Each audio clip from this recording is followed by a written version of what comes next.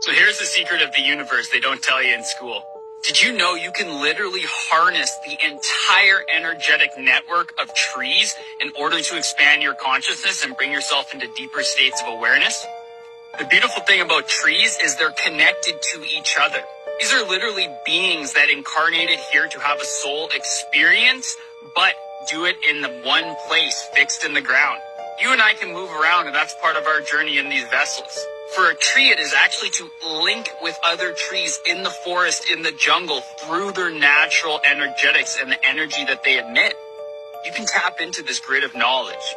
All you have to do is put your hand on the tree and ask for the tree to send you the information that you require in order to expand your soul mission and come into abundance.